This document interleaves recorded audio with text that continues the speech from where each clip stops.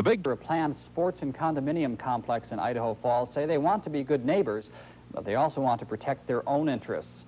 Newsbeat 8's Laurel Porter spoke with both property owners and planners of the project set for John Adams Parkway and Woodruff Avenue, and she has this report.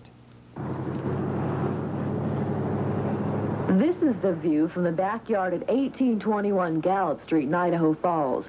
It looks out on a nearly 8-acre field that may be replaced by a $3 million sports complex with adjacent condominiums and professional buildings. The project engineer says the complex would be aesthetically pleasing. Well, each year, a new design brings a better quality of development, and I believe this is the first chance we've had a large enough condominium area to really make it blend in with the sports complex. D. Monson, whose backyard would face the development, says he and his neighbors have some concerns. Monson turned over a petition listing those concerns to the Planning Commission at this week's public hearing. It was signed by every resident on Gallup Street. But our biggest concern is that we have some way of both visually and sound protecting us from whatever might go up in the adjacent property. Residents who border this piece of land proposed for the sports complex and condominiums say they're not fighting developers, they want to work with them. And many say that the development will actually benefit the community of Idaho Falls.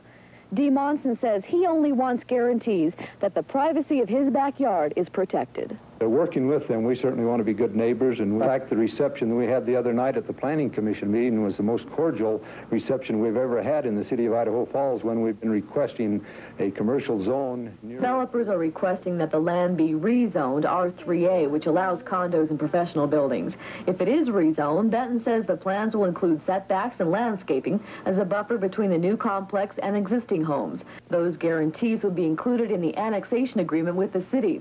Benton says those assurances are more than residents could expect if the land were developed as it is presently zoned.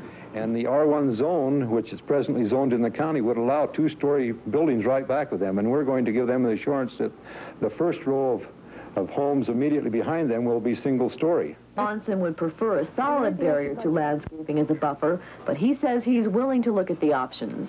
I don't want to take a firm, unbending stand at this time. I think that we can work very agreeably with the people.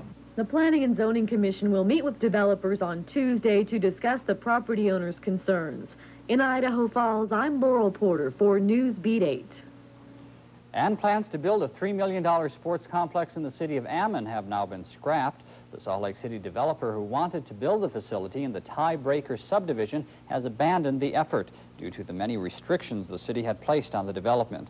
But Brent Alder, president of Project Management Services, says he is still considering other sites around the Idaho Falls area. Many Ammon residents had opposed the complex because they felt it would have an adverse effect on their community.